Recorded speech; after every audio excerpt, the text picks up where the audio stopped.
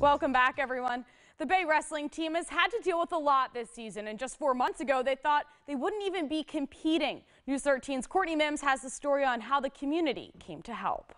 The Bay wrestling team had big plans for the season. We were going to raise money, we were going to work in yards, we were going to go to Walmart, we were going to go to golf tournaments, we were going to do all this stuff.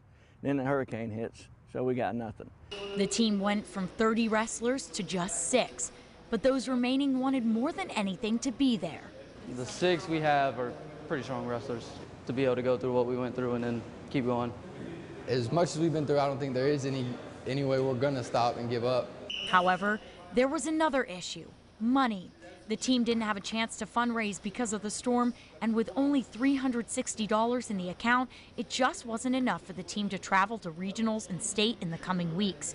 So Coach Deaton posted to Facebook, and the community answered. Now the community is saying, oh, we're going to help you because you helped everybody, and it's been overwhelming.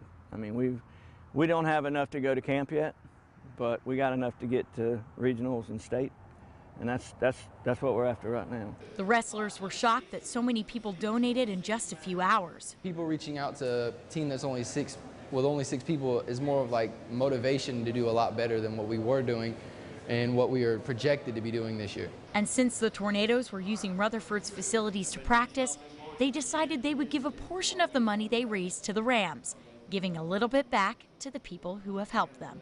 Courtney Mims, News 13 Sports.